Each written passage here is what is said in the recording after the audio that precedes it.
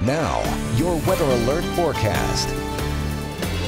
Good afternoon, everyone. I'm 3 News Now. Meteorologist Mark Stitz. After a dry start to our day, scattered showers and thunderstorms will continue to push into the area as we get deeper into the afternoon. So for the drive home today, some of us will be seeing rainfall, but some areas will still be dry at that point. I think as we go into the evening hours, though, 6 o'clock, 7 o'clock, we do see more thunderstorm activity continuing to push into our area. And a couple of those storms could even be on the strong to even severe side, but I think that will stay south of the Omaha Metro, down into the southern part of the state and into northwest Missouri. Biggest threats there with any severe storms will be some large hail and damaging winds, but an isolated tornado cannot be ruled out either, along with the heavy rainfall and the lightning in some of these areas as well.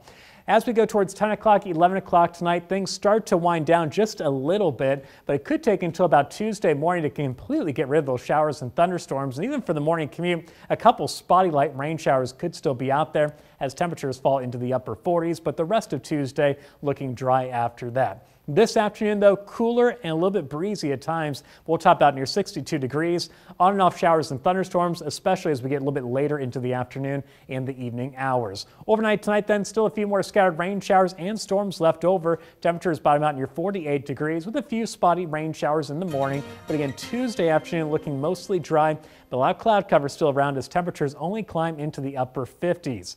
Won't take long for the rain to push back in. It looks like Tuesday night that starts to happen, and it will continue throughout much of Wednesday with numerous showers and thunderstorms pushing through the area. It'll also be cool and breezy again as temperatures only climb into the upper 50s.